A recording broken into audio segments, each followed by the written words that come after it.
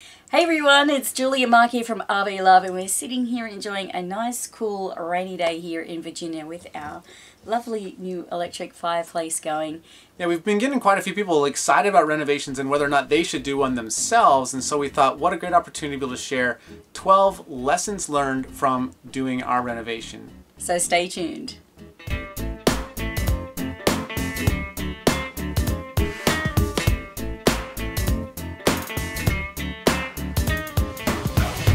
Welcome back everyone. So an RV renovation is a lot of work. It's a lot more time, work, and money than you might expect, but is it worth it? For us, yes it was, but it's different for everyone, and that's going to be up to you to decide. So here are some of the lessons we learned from doing our RV renovation.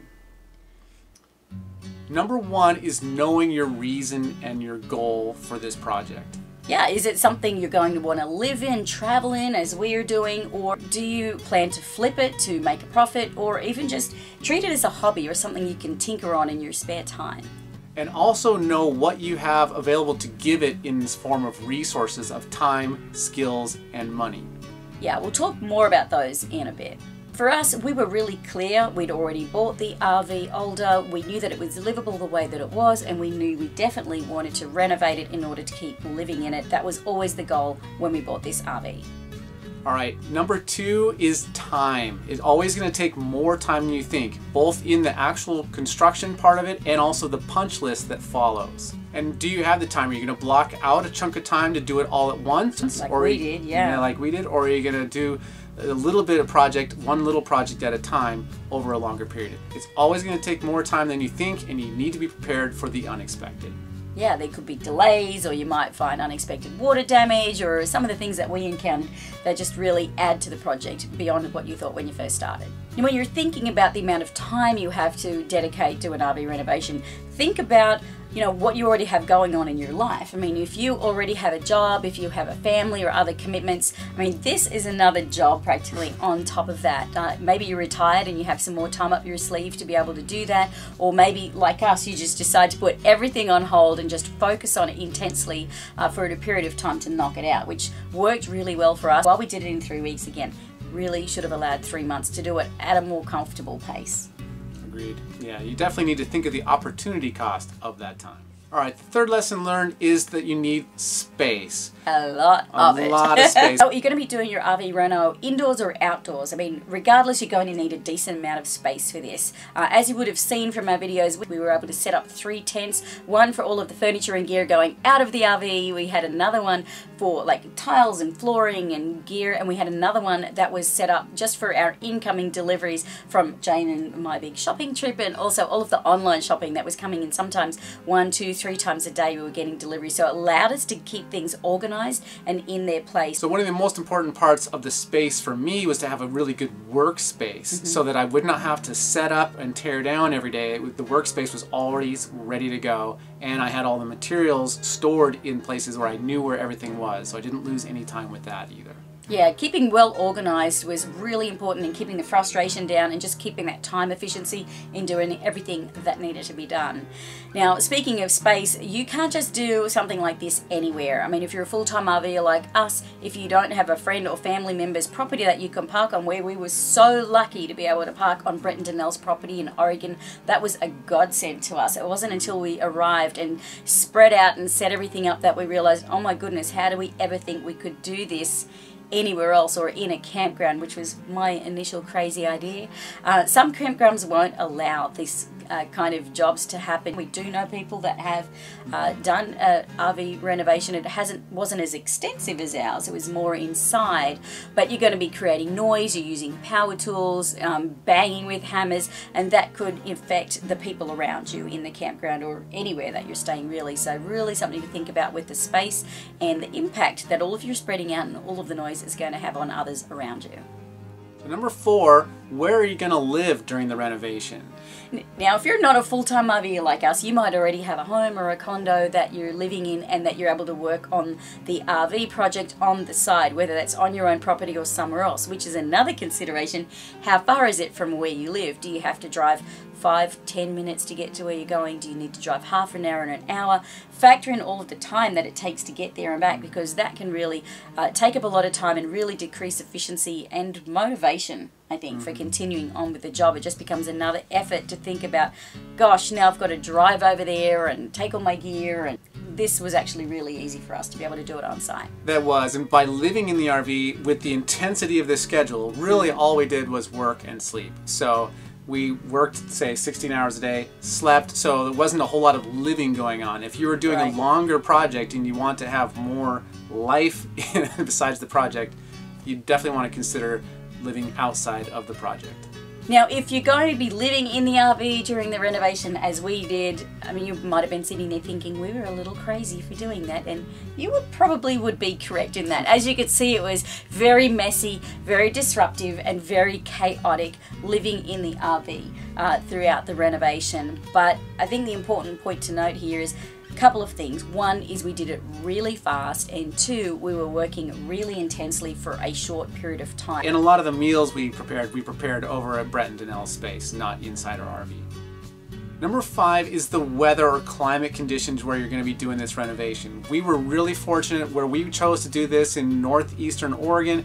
We had gorgeous weather. We actually only had one day where the rain threatened. It didn't even rain that day. Right. But we had really great conditions to be able to optimize our solar since we were doing this off-grid, and we had really good conditions to be able to leave all of our tools and supplies outside and ready to go at all times. But you might be lucky enough to have access to an enclosed space. Maybe you've got a garage or a shed or a barn or someone that you know where you can actually do the whole remodel or renovation inside, and you won't be as subject to the elements of weather as we were. Like Mike said, you know, we picked a place and a time of year that was really optimal for that, and that worked out really, really well for us. Number 6 is you need a plan, and we did actually have a plan before we took on this project. We did, and we have quite a few years of living in RVs. We have a lot of that experience, but we also had quite a few months, I think 4 months, living in this particular RV, so we knew what was working and what wasn't. And as part of creating our plan, because of course we had Jane who flew out from Australia to help us, we had to make the most of all the time that we had when she was here. I created a spreadsheet for every single room or space or zone in the RV, and specifically detailed what we had, what we wanted to change, what worked, what didn't, and some of my ideas or our ideas to share with Jane. Took a lot of photographs of the RV and sent that to her as well, so she was able to get the wheels turning about what she thought she might do when she got here. So by the time she actually arrived and we sat down and we collaborated on that plan, we were actually able to get on the same page with that pretty quickly. So by the time we actually started tearing everything out of the RV, we already knew exactly what we were going to do, who was going to do what, and just went for it. All right, number 7 is skills and the team you have available. So do an honest assessment of both your skills available and the skills of your team that you have available to you.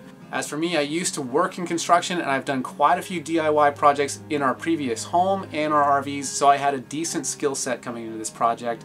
We also had a really great skilled team with Brett and Danelle having done their own renovation, and Jane, of course, being a professional interior stylist.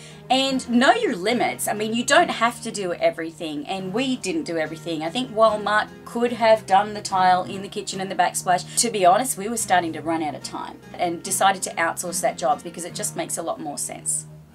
You can obviously do a lot of research yourself and learn a lot of these things, but it does slow things down, and sometimes if you're learning with trial and error, that can slow down the process, or you might make some mistakes you have to undo. But if you're a pretty handy person and you're just willing to give it a go, and especially if you don't have a crazy timeline like we did, definitely there are so many things you can do yourself these days, and that's going to save you a lot of money. All right, number 8 is access to tools, and that's not just power tools to do the actual construction or demolition work. That's also tools and resources like dumpsters and like a workbench and things like that. I consider all of those to be tools of the job.